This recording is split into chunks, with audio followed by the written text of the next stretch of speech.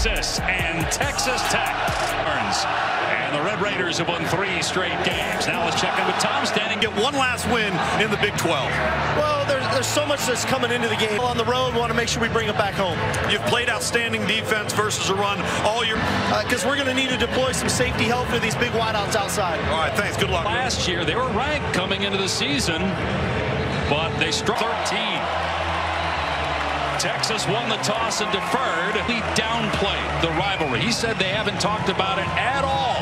Each inside that Texas Tech locker room with DK.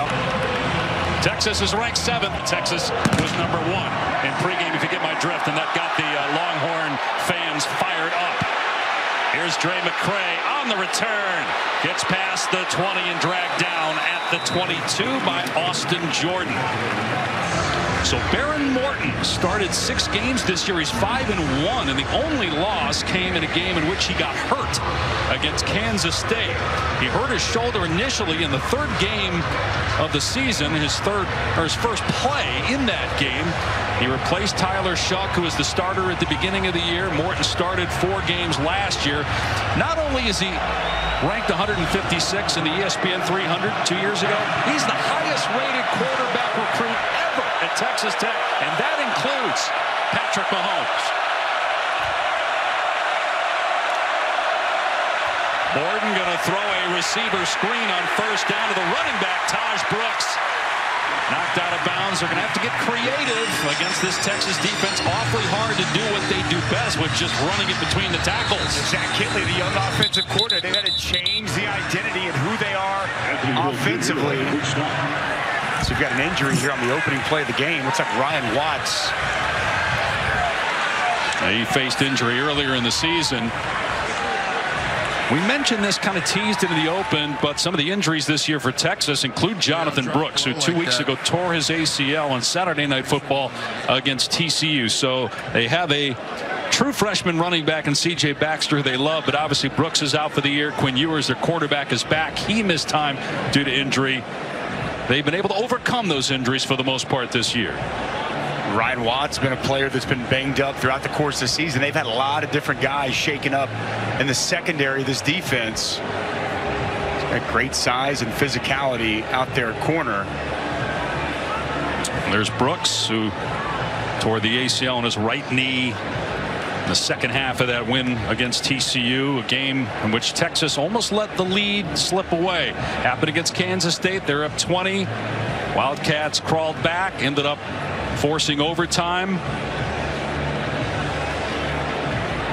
But Texas still won those games. The one loss came against Oklahoma, 34-30, and they won 5 in a row since. The last time they won 6 straight games was the last time they appeared in the Big 12 championship game, and that was back in 2018.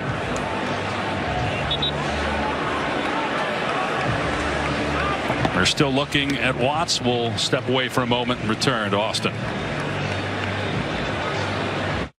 What even is this? Don't touch my thing. So Ryan Watts up, which is a great sign, because he was flat on his back for about 3 minutes. But walking under his own power, very encouraging after we saw him go down about 5 minutes ago. Here he is. He's going to fight through a block, and then he'll make some contact with the back of Anthony Hill Jr. It's tough to tell exactly what happened, but to your point, Dave, great to see him able to walk off the field under his own power. He was down for a while, a scary situation here to kick off this game. But anytime you see him move a player, that gives you some hope, and they did. Like I mentioned, he was on his back for a while, then they moved him to, or on his front for a while, then they moved him onto his back for a couple minutes. But hopefully Watts is okay. So 1-yard gain on that screen pass to Taj Brooks, his 21st catch of the season. He's in the backfield now on 2nd down and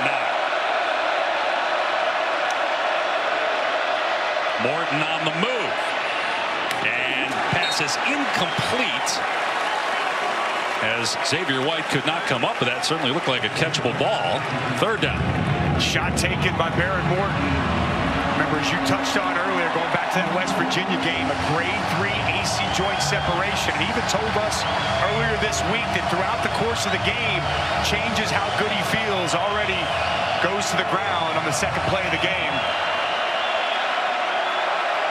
Son of a coach, his dad James, longtime high school coach in Lubbock and also at Eastland, as that back shoulder throw is off the line, incomplete. Going for Coy Aiken, who's become a recent favorite target of Morton in coverage. That time Malik Muhammad, the guy that replaced Ryan Watts. Muhammad, a true freshman. Yeah, and just Barrett Morton off target here. His favorite target, as you touched on, they go way back. Got a great chemistry with one another, but I'd pass not even close to his intended target, Coy Aiken. Austin McNamara, one of the top punters in the country, almost got that blocked. Xavier Worthy's got a punt return for a touchdown already this season. And scoots out of play here at the 43.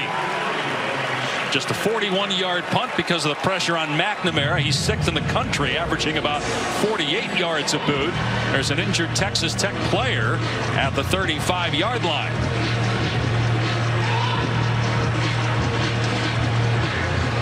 So we played less than a minute. We've already had 2 stoppages for injuries. And Knotts is the long snapper on punts for Texas Tech.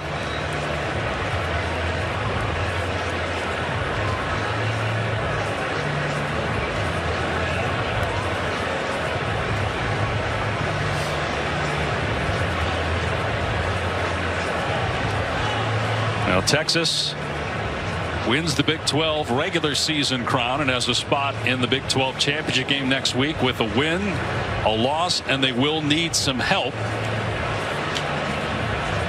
Games tomorrow obviously. Students. For Junior organizing a turkey giveaway earlier this week for those in need in Lubbock. He is a finalist for the Pop Warner Award, which goes to the individual who most impacts his community and impacts youth. He's very involved in his community and also wants to get into law enforcement when his playing days are over. Quinn Ewers is back, his 3rd game back from that shoulder injury that cost him 2 games. Malik Murphy 1 game against BYU and Kansas State after Ewers hurt his shoulder against Houston last month. He's going to throw on first down. It's caught by Xavier Worthy to the 44 of Texas Tech. That's the 66th catch for Worthy, 3rd of the Big 12 in receptions. Well, Texas runs the football so effectively. Just putting that ball in the belly of C.J. Baxter gets those linebackers up. Middle of the field's wide open, and a strike from Quinn Ewers. 20th career start for Ewers. 14-5 record. Transfer from Ohio State. Going to hand it off to Baxter here, and Baxter able to get back to the line of scrimmage. That Texas Tech defense much improved this year. They're only giving up 24 points per game. That's their best mark since 2009. No game as Adedire made the stop. Tim DeRuyter's done a really nice job with this defense. They can move their fronts. They change their coverage. Going to try to disguise a lot here for Quinn Ewers. 2nd down and 10. Tech rushes 3. Ewers again over the middle. Wide open is Worthy for the 2nd time, and he is able to squeeze his way through defenders to get the first down. A gain of 12. What's rush 3, drop 8, zone coverage. And Xavier Worthy finds the open spot in the zone, turns around, ball is on him immediately. Xavier Worthy so dynamic with the ball in his hands when the ball is in the air. Got great speed and tough to tackle in the open space. He was hurt last week. They weren't sure early in the week whether he would play, and they weren't sure about Jatavion Sanders either. He got hurt in the win against Iowa State last week, but healthy enough to go today. And he takes it down near the 15-yard line. Jatavion Sanders, such a tough cover for a linebacker, for a safety, and he's working on a true freshman at star, Brendan Jordan, who will be playing a lot here tonight. And you see the ball skills and the catch radius. Just put it up and let that talented tight end go make a play. So 1st down on the Tech 16. Baxter's 2nd rush between the tackles, downhill to about the 11. Tackled by Adedire again. Baxter was the starter at the beginning of the year. Suffered through a couple of injuries, ended up losing the spot to Jonathan Brooks, who, by the way, is in the top 10 in rushing and a Doak Walker semifinalist. Last week, Baxter had a career day, 117 yards. Gets the carry here and down to the 5, getting a first down for the Longhorns. First and goal. With good movement, back-to-back plays on the right side of the offensive line. DJ Campbell, Christian Jones really coming off the football. And C.J. Baxter, he's got size, physically imposing, excellent burst, Tom. I know coming out of high school, he was one of your favorites. Yeah, I loved him. You don't see backs his size that have the lateral quickness and agility that he has. You saw it right there. Great feet to and through the hole. #1 running back recruit in the country. Some movement. Texas Tech jumped into the neutral zone, but were they forced to do that? False start. Offense number 70. 5-yard penalty. First down. It's Christian Jones, who playing his final home game at Texas, his 46th career start. Missed one game this year due to injury. The only Texas offensive lineman to miss any action this year. I'll tell you, he has been playing the best football of his career. I mean, he struggled at times early on in his career. He's found a home at right tackle, really dedicated himself and playing with great physicality, getting good movement up front. First and goal from just outside the 10 after the 5-yard penalty. Play action pass. Out in space. Robinson inside the 5 and into the end zone for the Texas touchdown.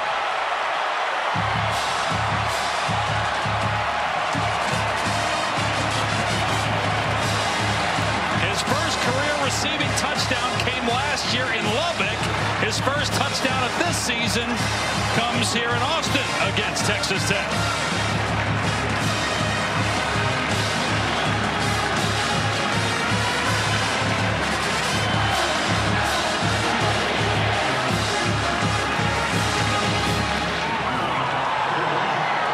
Bert Auburn, 97 of 97 for his career on extra points.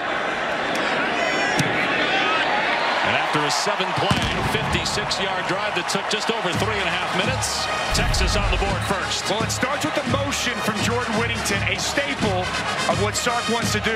And watch Keelan Robinson just going to sneak his way outside. They're going to motion over, then work his way back across. Jordan Whittington, Adonai Mitchell going to be lead blockers on the perimeter. And Keelan Robinson is an absolute jet. So much speed and explosiveness on the perimeter.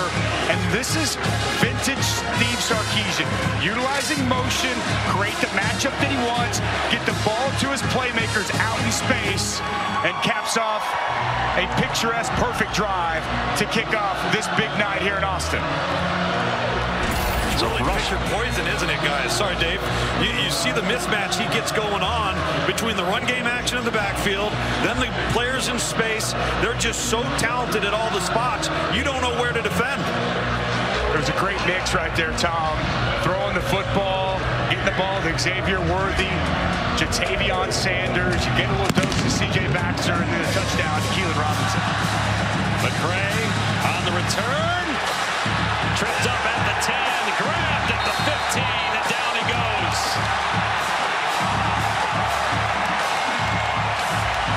Take a look around the CFP landscape as we count down to the CFP National Championship. Clearest path for Texas to find their way to the college football playoff. They changed that Robinson touchdown to a rushing touchdown. That was a backward pass. No room there for Taj Brooks. They tried to run him between the tackles for the first time, and he's bottled up at the point of attack. Byron Murphy on the interior of this defensive line is so good. Watch him just penetrate, disrupt everything in the middle. Doesn't make the tackle, but he makes the play. Allows Jahdae Barron Sorrell to get on the tackle. You better have a plan for number 90 and number 93 when you play this Texas defense. Out of the backfield, Brooks. Stood up by Jalen Ford, and then gang tackle at the 18-yard line. Little extracurricular activity, and there's a flag. It's going to go on Anthony Hill Jr., I think. It's a little bit amped up here tonight. You could tell Texas is taking the field with some serious intensity. I think emotions might have got the most of Anthony Hill Jr. here at the end of this play. That would give Texas Tech a first down, and plays like that can change momentum. And after the play was over. Unsportsmanlike conduct. Defense number 0. That's his first unsportsmanlike foul of the game. 15-yard penalty, automatic first down. See if Anthony Hill is taunting Taj Brooks after the tackle, and that's why he got flagged. Yeah, can't do that. And lean over, yelling at the player on the ground's face, kind of got a knee in there. Just, again, a lot of intensity, a lot of emotion. Got to keep it in check. Here's Brooks, got some room off the edge, lowers the shoulder on the defender, and a gain of about 8 yards. That's a hard run. Brooks leads the country in forced missed tackles. That's 87 now on the year. So tough to tackle. 5'10", 230. He's a bowling ball with really good vision and contact balance. Morton now running, and he dives for the first down of the 45. Tripped up by Derek Williams. Talked about how a play that shouldn't happen, that unsportsmanlike conduct where you're just asking for a penalty, can change momentum quickly. And now Tech on the move, but Morton is hit. However, he's not sacked. He gets out of there, and his pass is caught near midfield by Mason Tharp, and he gets positive yardage. A gain of about 5. Ethan Burke should have had a sack. Well, I'll tell you what, just the fact that Baron Morton evades the initial defender, Burke, and finds his quick 6'9" tight end. What a play. Morton in trouble again. He's got a receiver downfield. And it's picked off. What a great play by Muhammad. Morton had a receiver, but the ball hung in the air. In the field is an interception by the defense. Bradley was open, but Muhammad with the interception.